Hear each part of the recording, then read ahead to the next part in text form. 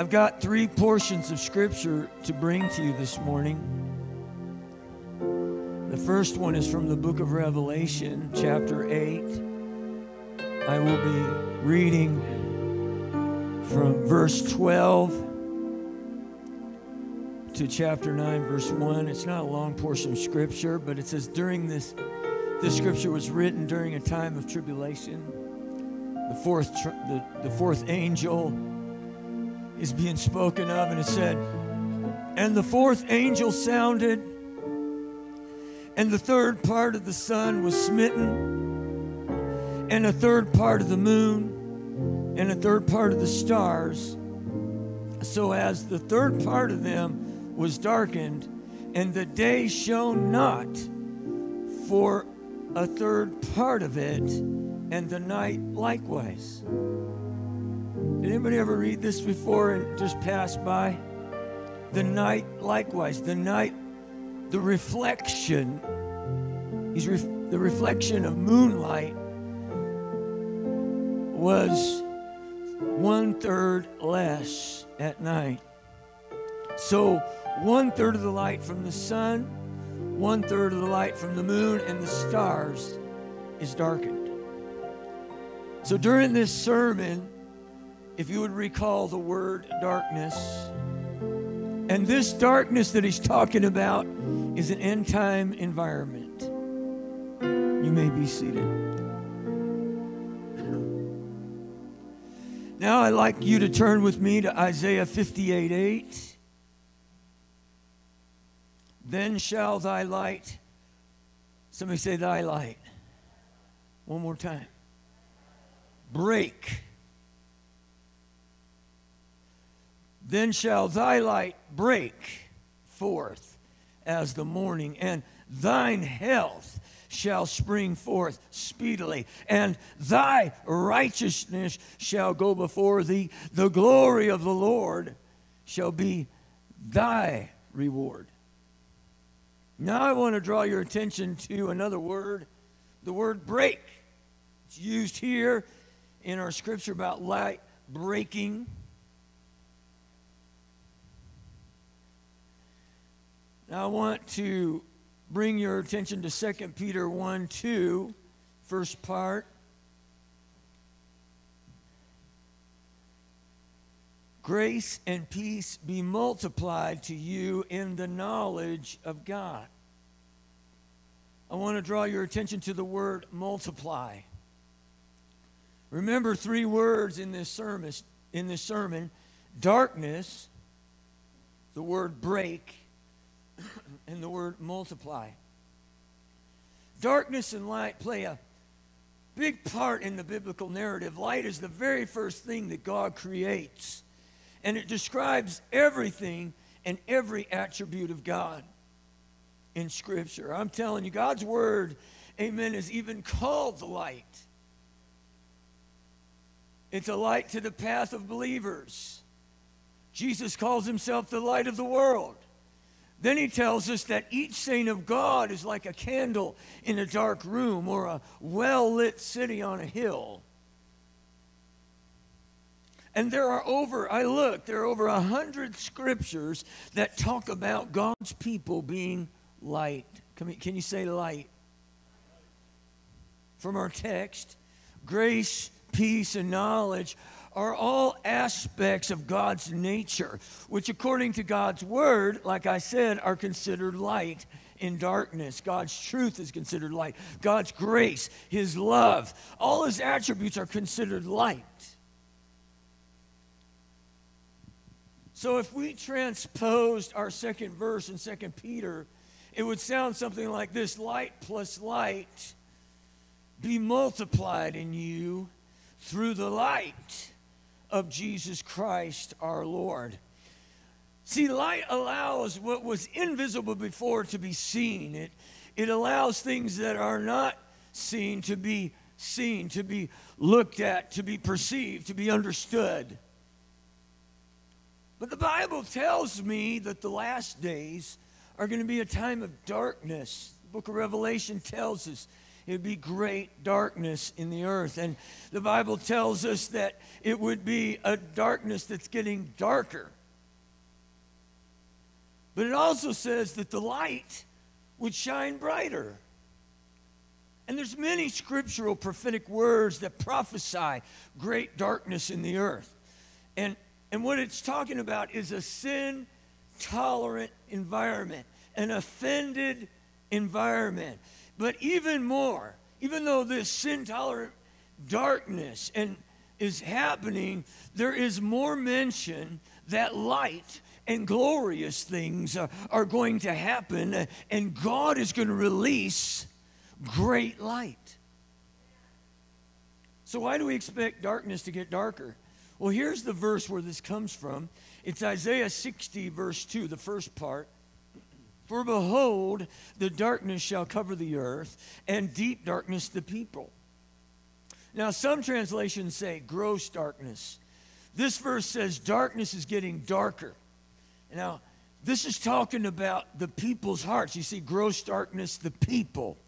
This is talking about a culture that welcomes sin. Much like Sodom, immorality runs rampant. Abortion is winked at. Young girls are openly exploited. The culture is dark that the scripture is talking about. It's sensuous. It's evil. It's against God. Gross darkness. And over the people's understanding is deep darkness. But here's the kicker.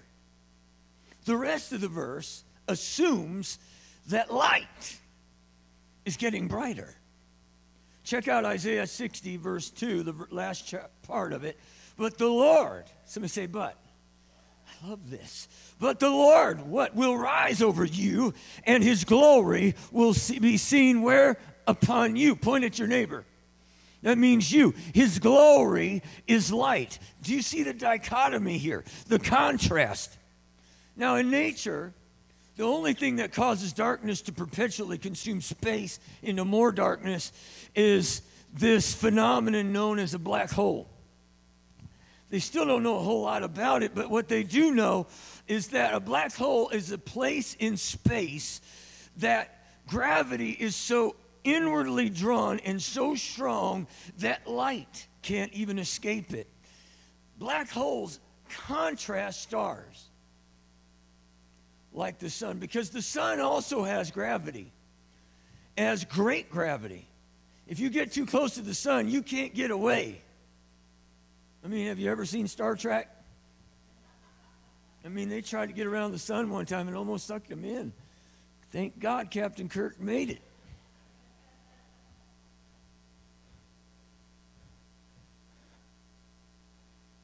But, folks, the sun has something that a black hole doesn't. Amen. It releases light. Even though it has great gravity, light breaks free of its own gravity, and it never runs out of light to give. And light is a wave. It wants to travel, and it can only be broken by being refracted when it runs into a perfected prism, releasing a rainbow of color. Amen. But a lot of folks in the church and a lot of folks that call themselves Christians and a lot of well-intentioned people, you know, they read their Bible and they sit there in their living room and they just get critical of the times. You know, things are dark. Or I just hate this old world. I've had enough of this old world. They get a little crotchety, little negative. But you know, it's all in the name of God. Just because I love all the good stuff of God. You know, I just hate this old world. I just wish Jesus would come. I'm sick of everything going on around here.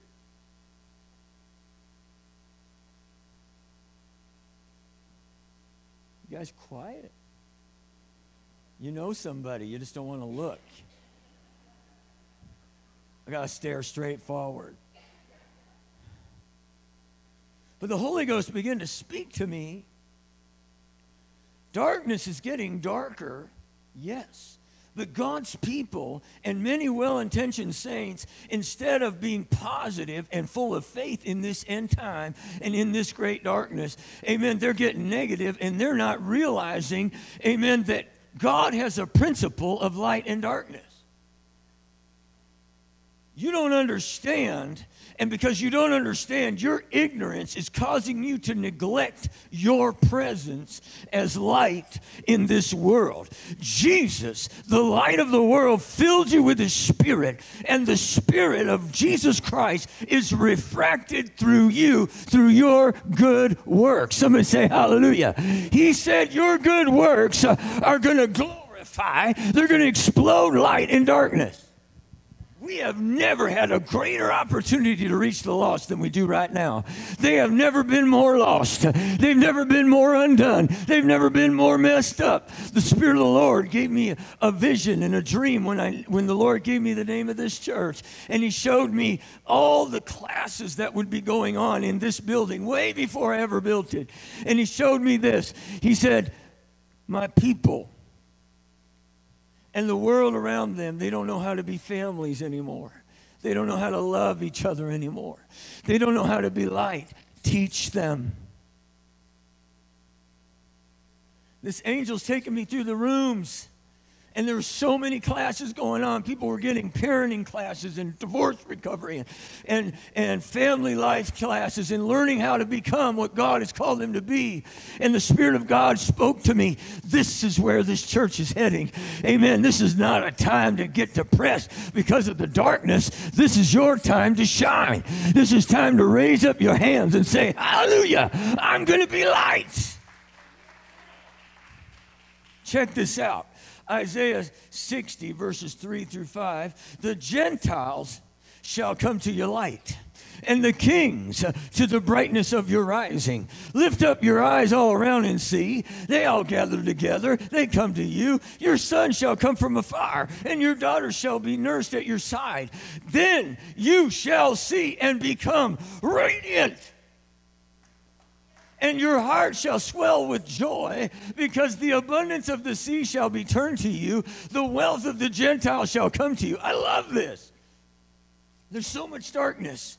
But the Scripture continues with amazing promises, all based on the fact that the Lord will, in the future, rise over you. Somebody say hallelujah. His glory will be seen upon you, and then you will be light. Amen. On the day of Pentecost, amen, 120 were filled with the baptism of the Holy Ghost. Amen. And great light exploded in that room, cloven tongues like as a fire. Jesus said in Matthew 5:14, you are the light of the world. A city that is set on a hill cannot be hidden, nor do they light a lamp and put it under a basket. They put it on a lampstand, and it gives light to all who are in the house. Let your light, poke at your neighbor and say, that means you. Let your light so shine before men that they may see your good works and glorify your Father in heaven. Let me tell you, and maybe in the 1800s, you know, maybe across a prairie town in Nebraska, right, you'd walk into town and everybody looked pretty good, and maybe most of the folks were pretty wholesome, except for the brothel downtown that nobody went to, and they didn't understand how they stayed in business. You know, that's how I read in history here recently. Amen. You know, everybody was very pious, you know. And did you know in the 1800s, the average person, American, the average person, 90% of the average people in America, it was a huge number, had basic biblical knowledge. It was like amazing how much they knew about the Bible. Today, I'm telling you, it has never been so low. From what I understand, it's less than 40%. I got people that I know that I love very dearly that have no biblical knowledge, never heard about Jonah and the ark. No, I'm just kidding. Never heard about Moses. Never heard about Noah. I'm telling you. I'm looking in the faces of people that I love, and they don't know. Never heard. Didn't grow up with it. What are you saying? This lack of knowledge. Do you remember he said, with the knowledge of our God? This lack of knowledge is darkness. Why do you think they called it the Dark Ages? Because people weren't reading their Bibles. They didn't have the light of God's Word. But hallelujah, I'm here to tell you, if you stay self-focused and negative and turn inward on yourself and say, you know what, this whole world can go to the blazes, and you know what, this place is just so nasty and everybody's just so black, and I hate this old world. You talk like that, you don't have the heart of Christ.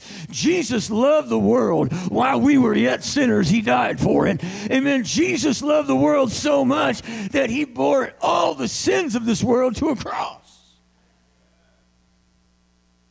And if you become a black hole and you just become self-focused, darkness will get darker in your corner of the world. Spend all your time on negative subjects, talking about what you're against instead of what you're for. You hear me? Jesus said, if we love him, we'll keep his commandments. When people fall in love with Jesus, they're going to start keeping his commandments. You don't have to beat them up all the time over it. You just got to get them to fall in love with the King of Kings and Lord of Lords. And once they meet him, he's absolutely amazing, and they'll love him, and it'll be a positive response. I can't help but love what God loves. I can't help but hate what he hates. But he loves the world.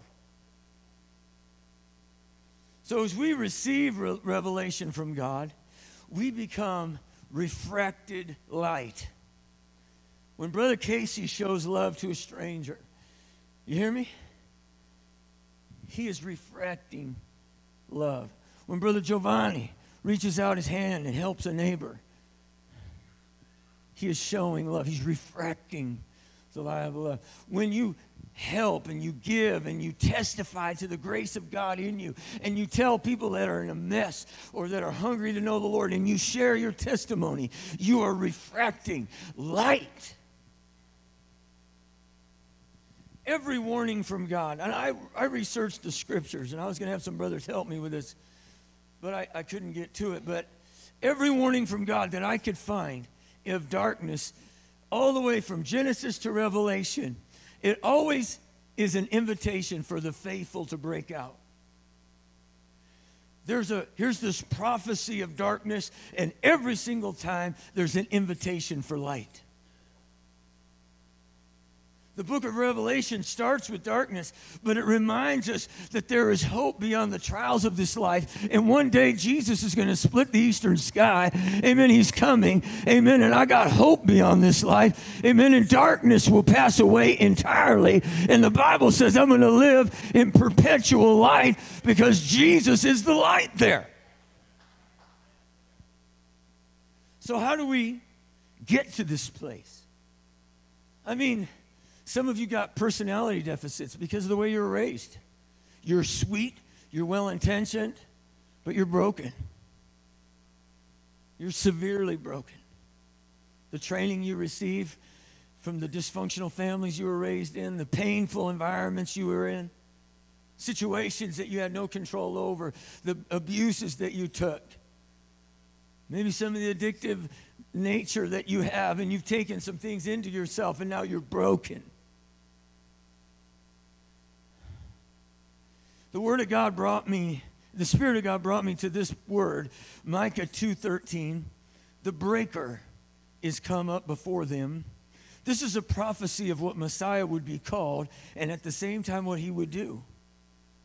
The breakers come up before them. They have broken up. They have passed through the gate and are gone out by it, and their king shall pass before them, and the Lord, somebody say the Lord, on the head of them. That means he's in charge of this brokenness. Amen. And the Spirit of God is saying, amen, it's not only okay that you're here and you're broken, that he wants to take the place of your brokenness. Your dysfunction, your failure, your addiction, this darkness. for us to shine, we must first be broken at the feet of the breaker. I asked the Lord, I said, Lord, help me to describe broken people from a spiritual context. And I went into the Word and I began to break down the spiritual context of brokenness. And this is what I came up with. And from studying the Word, I wrote it down in a Dieter phrase. Broken people are humble. Nothing more, nothing less. They're in total agreement with God. Broken people are teachable. Broken people are forgivers. They let things go real easy. Broken people know that they can't do anything of real, eternal value in their own strength. Broken people are open and honest. Broken people are truth seekers. Broken people have laid down their rights in front of God. And they say, God, you are right all the time. Broken people love everyone without strings attached. Broken people don't have to know everything. They rest in Jesus and they trust that he always knows. And if he chooses to, he'll let them know when he deems fit. And this scripture is their mantra. 2 Chronicles 20, verse 12. We do not know what to do, but our eyes are upon you. Anybody been there? Any broken people in here today? Raise your hands. I've mentioned this in the past, but there's an ancient Hebrew phrase that rabbis long past have quoted throughout the years, which they believe identified them as special before God. And they believe, many ancient rabbis believe, that this is why God chose Israel above all the nations of the earth, was this one phrase. Na'aseh vanishma. We will do, and then we will understand.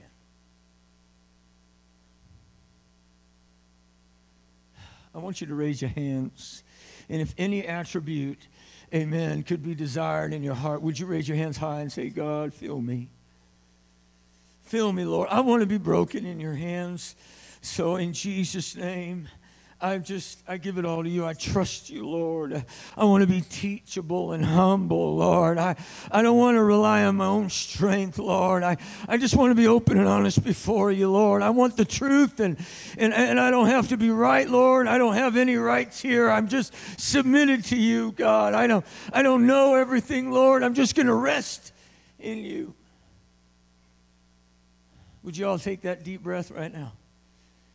Let it out slow. Would you say it with me? In thee, O Lord, do I place my trust. I want to check out this word break. It's in our first text, Micah 2:13. The Hebrew word for breaker is to break out. It's exactly the definition of light in the sun. Amen. When I looked it up, and I seen this light breaking forth from the sun, I looked it up, and I researched how the sun's gravity is pulling light back. But light breaks forth from gravity of the sun to light all this beautiful earth that we inhabit. And the Holy Ghost began to speak to me. My people will be multiplied where they are broken. I can't tell you how many times I've prayed for people with cancer and God has healed them.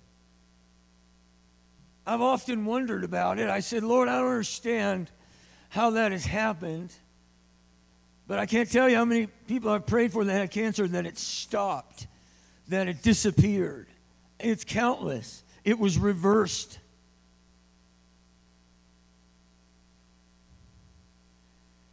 And the Lord began to speak to me about the different things. And In all the different places in my life where I've had trouble, God has multiplied and caused me to have power in those areas where I could lay hands on people and touch marriages and touch and help folks in very specific places. Amen. Because God multiplied where I was broken. In Mark chapter 6, verse 30, and you can read all the way through verse 44, and I'm not going to read the chapter. I'm going to tell you the story. Jesus and his disciples had this enormous crowd, and they're following him into the wilderness, and the day is wearing on. There's no Arby's, there's no Chick-fil-A, and they're in a pickle. They got thousands of people out in the wilderness, and they're hungry. The disciples realize this is happening, and they come to Jesus and say, Lord, we got a problem. We have no food to feed these people. Send them away.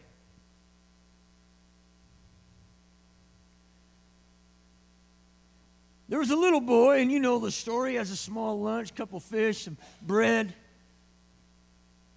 And he offers his lunch to Jesus.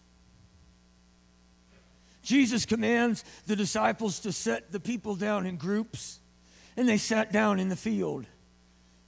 All these thousands of people. Now remember, the disciples wanted Jesus to tell them to scram. Get out of here. Go home. Feed yourself. But the Bible says this little boy had an offering. He takes his offering, the Lord, and gives it to the Lord, and the Lord receives the offering. I want you to see this. And the next thing he does is he blesses the bread, and then he breaks the bread. Somebody say break. That's what the Bible said. He broke the bread. And as he broke it off, oh my land, it was at the place of brokenness that multiplication began to happen. And as he broke it off, he put it in the basket and said, bring it to Group A. He broke it off, put it in the basket, Group B. Amen. All the way, amen, around the camp. Everybody was fed at the point of brokenness. Now, some of you have come in here extremely broken, extremely worried, but this is not what God is asking you to do. Amen. It's at the breaking point of your life that multiplication is loose in the Spirit. Malachi 3:10 says, bring to the storehouse a full tenth of what you earn. Test me in this, says the Lord, O powerful. I will open the windows of heaven for you and pour out all the blessings you need. See, there's people that'll give, but the Bible says not to give grudgingly. When you give, or whenever you've given in your life, if you gave grudgingly, amen, that is not received of the Lord. I'm doing it because, you know, the Bible says a tenth. Got these bills, and nobody ever helps me. Where's God? Hush your mouth. The person that gives from a place of brokenness. That little woman that gave her mite, Jesus stops the crowd. He's watching. Amen. Talk about embarrassing, right? How would you feel if I stood right here while you were giving and saying, thank you, thank you? Jesus did that. And this little woman, amen, Jesus is here. Here's the basket. And he's standing there watching.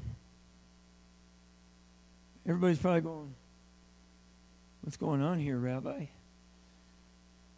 And he knows all things. He was God, manifest in flesh. He walks, amen, he's standing there, and everybody's giving. Some with attitude, some with because it's commanded, some because of this. But the little woman came up in brokenness. She gave of her very living. This is all she had was the mite. And she takes this mite. I have one in my office. And she drops it in the offering basket. And Jesus stops the crowd. Watch this This is a learning time for all of you. Pay attention. He tells the crowd in the temple, this woman gave more than y'all. You see, brothers and sisters, amen, our giving, our brokenness, our tithing, all these things have to come from a spirit of generosity.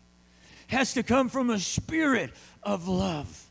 Amen. When you're holding on to everything in your life like this, you're missing the whole spirit of the Word of God. Brokenness is a spirit. Amen. It's an attitude. It's a place that God cannot resist going. He said a broken and a contrite heart He wouldn't despise. Another place said He won't turn it away. There's nothing that can get in the way of a believer and his Lord when he's broken.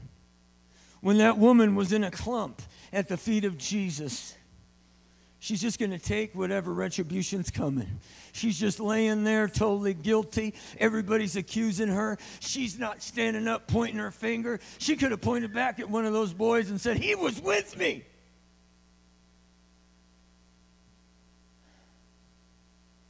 But she didn't. She laid there in a humble clump, and Jesus is He's drawn to brokenness. You say, I'm short on time and money. I tell you, give what you have. If you break off your time, talents, or treasure and give it to God, He'll multiply it. See, you can add, but God multiplies. Everything I've ever given to God, anything I've ever done for God, He has given it to me back, pressed down, shaken together, running over. He has taken my small offering and He has multiplied it. I'm looking over my ministry and just looking at all the times that God has taken my paltry sum and multiplied it and gave it back to me, pressed down, shaken together. Somebody say hallelujah. And God's saying, listen, I'm shy. Amen. Oh, yeah? Testify anyway. That's not my... Do it anyway. It's not who I am. Do it anyway.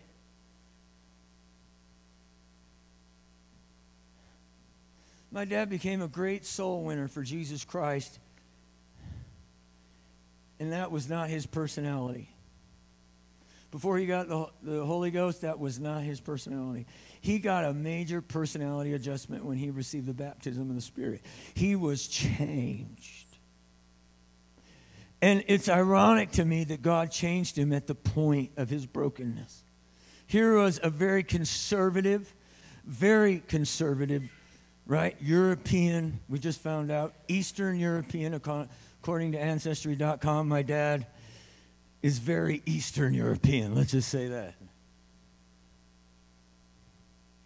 Very regulated, very personalities in check. You don't do anything in public. You don't act a certain way in public. Everybody's appropriate all the time. And here's this man that I knew up to this point at the age of 13 in that way. Always together, always controlled. He gets filled with the Spirit. Now he's walking around on his knees, laying hands on everybody, taking trips across country to testify. Everybody that ran into him is getting a Bible study, and he don't care who you are. He's going to lay hands on you. Amen. And he is on the prowl every service till now. Anybody ever see him? He's walking around going, I'm going to pray in Jesus' name. In Jesus' name. There's not a shy bone in his body. You know why? Something got a hold of him at his point of brokenness and changed him. And the Holy Ghost began to speak to me that yes, this world is dark. Yes, this world is dark. But He is calling us to shine even brighter. Amen. And He's going to empower us through His Spirit to be a candle on a lampstand, to be a city set on a hill. We're going to make a statement. We're not here to be done in a corner somewhere. We're here to shine. Now, the Lord has already caused us to break out of our old building. But God has spoken to me. He said, we got to break out of some empty professions of lip service. Cheap modes of worship. Spiritual shortcuts. You talk about being a Christian, but you're full of hooey. I love you, but a Christian isn't part-time. It's not a part-time position. If you're on your job and you've been there for more than a week and they don't know you are a born-again believer in the liberating power of Jesus' name, you've got a problem. I feel the Spirit of God telling me we got to break into a place of brokenness and humility that will birth travailing prayer. Amen. A burden for the lost. Living in loving obedience to the Word. Submission one to another. I'm talking about spontaneous, heartfelt praise and worship. Supernatural signs, wonders, and miracles. See, I know you've been broken. And you've been blaming the devil the whole time. I'm fixing to mess with your theology a little bit. But the Bible tells me in Micah, he's the breaker. The Bible says, if he falls on you, you'll be crushed to powder. If you fall on him, you'll be broken. Say it with me. You say, well, I'm broken, I'm bruised, I'm battered, but you're just broken. You're not crushed to powder. You're not destroyed. I feel the Holy Ghost. Some of you need to begin to look for Jesus because, yes, he is the breaker, but he's going to multiply your resources. Amen. Where you are weak, he's going to make you strong. Where darkness resided, you are a light that's going to shine like an explosion of light. And God says, remember. Look at Isaiah 58:8. Then shall thy light break forth as the morning, and thy health shall spring forth speedily, and thy righteousness shall go before thee, and the glory of the Lord shall be a reward. God didn't put that trial in your life to destroy you. Get this. You know that marriage trouble you had, that disease you've been struggling with, that situation you've gone through? God has called you to multiply. Some of you wouldn't be here today if it wasn't for the trial. Some of you wouldn't be here if it wasn't for the failure, the addiction, the thing that about destroyed you. I say about. When them psychologists looked at you and said, man, when you walked out of the room, they start talking to one another saying, she's cuckoo for Cocoa Puffs. He's a nutbag. Huh? The doctor looked at you and said, you know what? You're done.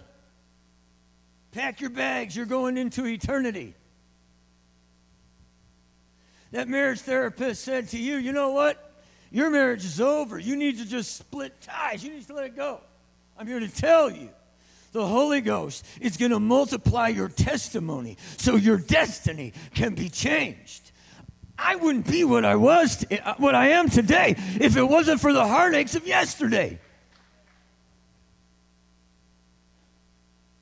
I have compassion that kills me sometimes.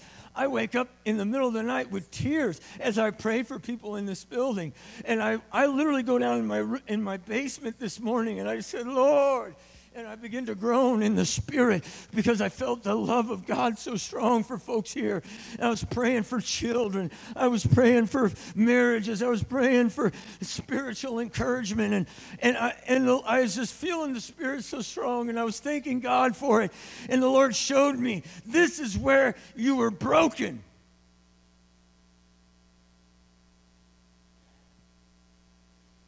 Abraham, Genesis 28:14.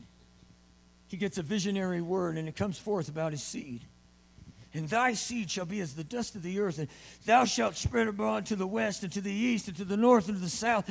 And in thee and in thy seed shall all the families of the earth be blessed. Somebody say, oh. Abraham's old, and up to this point couldn't have kids. And by all accounts, he's done.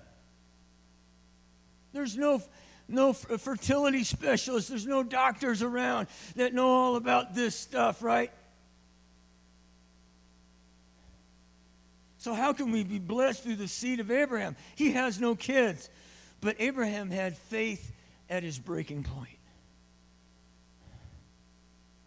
Somebody here going to get this? His weakness became his strength. And today, every single one of us born-again believers are called children of Abraham. We are children of Abraham by faith. Are you with me, church? The Bible tells me in Galatians 3:13, Christ has redeemed us from the curse of the law, being made a curse for us. Amen. For it is written, cursed is everyone that hangeth on a tree, that the blessing of Abraham might come on the Gentiles through Jesus Christ, that we might receive the promise of the Spirit. Genesis 3:26, for ye are all the children of God by faith in Christ. For as many of you as been baptized into Christ, baptized there means baptizo in Greek, fully submerged into who? Christ, have put on who? Christ. There's neither Jew nor Greek, there's neither bond nor free, there's neither male nor female, for ye are all one in Christ. And if ye are Christ's, then ye are Abraham's seed and heirs according to the promise. Somebody raise your hands. Brokenness and repentance and obedient faith is Abrahamic spiritual DNA. It's everyone's breaking point. Somebody say hallelujah. You want to be a child of Abraham? You want the promises of Abraham? Just walk in faith. Oh, if somebody could get excited about this. Do you know what's beautiful about brokenness? Is it's not hard. You don't have to have a doctorate, PhD. It doesn't take any special paperwork. It's true. It just takes a clump of human lying before the Lord saying, God, I need you, Jesus. In thee, O Lord, do I place my trust. I don't know what to do, but my eyes are upon you. Now, Aseh Vanishma, I will do and then understand. Yes, you are Abraham's seed indeed. Check this out. Acts 4:33. With great power, the apostles continued to testify to the resurrection of the Lord Jesus, and much grace. Poke your neighbor, say much grace. There were no needy persons among them. From time to time, those who owned lands or houses sold them, brought the money from the sales, the Bible says. And the Bible says because of this brokenness, because of this giving, there was much grace. It wasn't just grace, it was mucho grande grace. Woo! Somebody say great grace. I love it. I need great grace. If you need great grace, raise your hand. When much grace showed up, lack disappeared. Much grace banishes poverty. When we are broken, refracted grace multiplies. And every one of us can become a pillar of light in darkness. The other day, the Lord dealt with me to help somebody. And I said, Lord, what you're asking me to do is kind of big, and this is going to hurt me. You know, and I was more comfortable with this other number, and I gave the other number to the Lord. I did. I didn't even realize what I was doing, but I'm negotiating with the master. I like this number better. That's what I said in my mind to the Lord. And the Lord said, that's not going to help him. This is going to help him.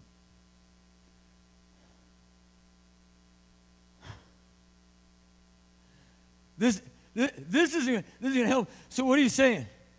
I said, thank you, Jesus. So we did it. There's no way that person can ever really bless me back. There's really nothing I'm going to get out of it in the physical realm. But the Holy Ghost spoke to me. And you said, what are you talking about? when all your resources and my resources are submitted to the lordship of Jesus Christ, anything can happen and probably will. I can't tell you what has happened in my life since there. I don't even know what God has for me next. But all I know is multiplied grace. Amen. This is what he said in 2 Peter 1:2. Grace and peace, light and light, be multiplied unto you through the knowledge of God. Raise your hands and receive the knowledge of God right now. Amen. Light multiplied. Jesus in us. Hallelujah. Get this. Where we're obedient, we get access to the grace of God. The knowledge of God multiplies it. Light plus light equals multiplied light. I'm closing. I just got to give you 3 principles. 1, be willing to change. I've never preached in an age of more private, right, people. Folks are so, oh, no. You know, they only let you this close. Don't want you. Now you're meddling. Don't get in my business. But the only time we allow him to invade our space is when we're broken. Otherwise, we want to do our own thing. As long as I got a plan, I don't need Jesus. I'm saying you got to change. 2, you got to have an attitude of praise. You never let go of that. Don't get negative. Don't let the negative stuff out of your mouth. Don't talk bad about the past. Don't talk all about what you've been through. Everybody's been through stuff. You're not the only one. Quit feeling sorry for yourself. There's always somebody worse. I was crying, feeling sorry. I can't open my mouth. I can't eat a steak the way I want to. You'd be surprised what you can get done when you're hungry. When it's just me and the family, man, or people I'm real close to, I just go, but there are times I get a little bummed about it. And the Holy Ghost spoke to me. You know, my son-in-law's father took me hunting for antelope the other day, and we're talking, having a great time. And the Lord brought to my mind how I feel sorry for myself. And that guy will not ask for help. He does everything on his own. He's only got one arm. And he's loading a rifle, and he's doing this, and he's doing that. If it would have been me, I'd say, hey, brother, would you do this for me? Not him. He never complains. He's so positive. And I was like, Lord, forgive me. Because you know what, folks? There's always somebody that's got something worse than you. Quit feeling sorry for yourself. Start speaking faith. Because that's something we can all do that'll change our situation. Okay, and then finally, this is the big deal. Double portion blessing. Be ready. Double portion blessing is the multiplication of light at your brokenness. A double portion deals with inheritance. It's more than natural possession. According to Isaiah 61:7, it reverses the curse. Instead of your shame, he said, you will have a double portion. Somebody receive that. Amen. You deserve shame. Amen. You deserve death. You deserve this and that. But the double portion blessing says, instead of that, you get this. And it's because of Jesus' victory over Satan, the thief. The Bible calls him a thief. The double portion is a restoration of what the enemy has stolen from you. Exodus 22:4. If a thief be caught with a living animal, he is to restore double. How many know the devil is called a thief? Right now, the Holy Ghost spoke to me. I want you to raise your hands and receive this. The double portion is a spiritual heritage of the people of God. And like when Elijah asked for a double portion, a mantle passed from Elijah to Elisha. It represents a marriage of twin anointings, warfare and worship, apostolic and prophetic, building locally, warring globally, community harvest, yet impacting nations, winning souls and equipping for destiny, reaching the needy and the wealthy, prophesying, but also being a prophetic demonstration, powerful prayer, but also proactive involvement. God says, this is for my people. I want you to stand. Jesus' name. I want you to raise your hands, and I want you to hear the last part of this sermon. Jesus, at the very first communion service, raise your hands and turn them inward. Turn them inward. That means that's ancient worship, body language. God, I receive. Okay. Receive this. This is my body broken for you. Raise your hands and receive this.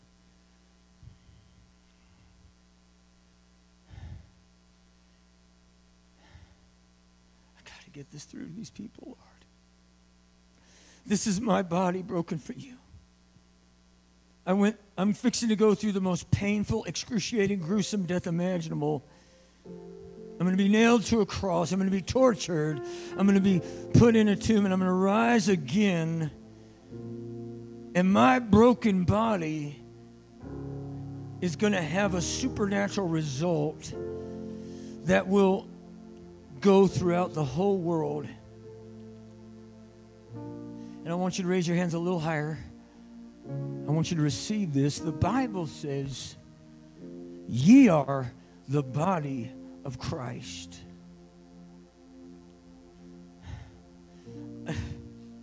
His broken body has resulted in the multiplied body of Christ throughout the whole world. And that's why I go to Jesus when my whole world is breaking up.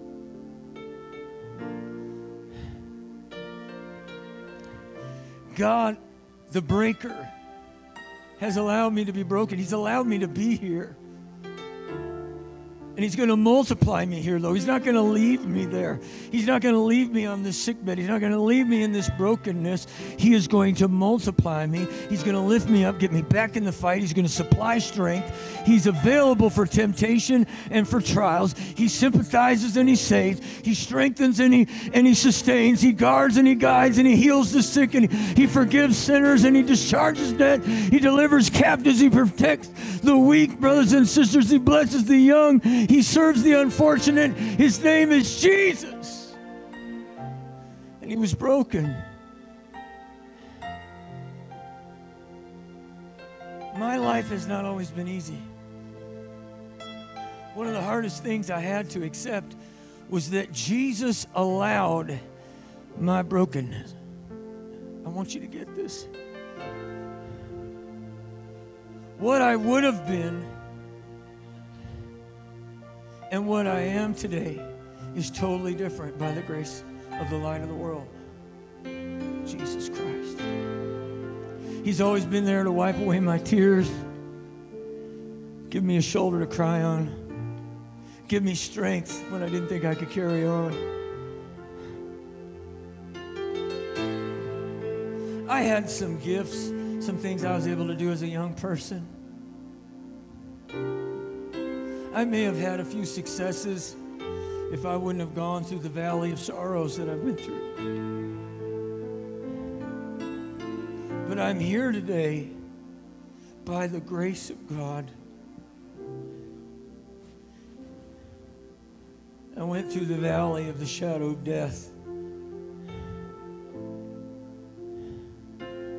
I suffered several harsh times. But he has never left me. At the point of brokenness in my family, I turned to him, and he has multiplied my family. At the point of brokenness in my health, when the doctor said I wouldn't have any more years, he has multiplied the years to me. And everything. And the Holy Ghost said, I know there's people here in this room that are broken. And I know life has beat you up. Family dysfunction, addiction, depression, gross darkness, deep darkness. As I was preparing for this sermon, I seen some of your faces, and then I seen a dark cloud. And the Lord wouldn't let me see past that dark veil. He just said, he called it darkness. And I begin to weep this morning.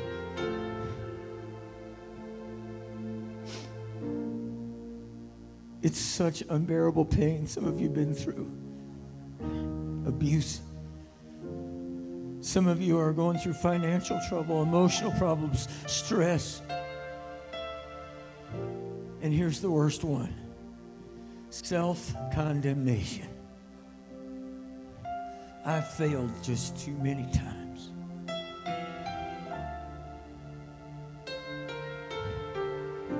But the Holy Ghost said, yes, you're in darkness. And maybe even caught in the act. But the Lord says, come.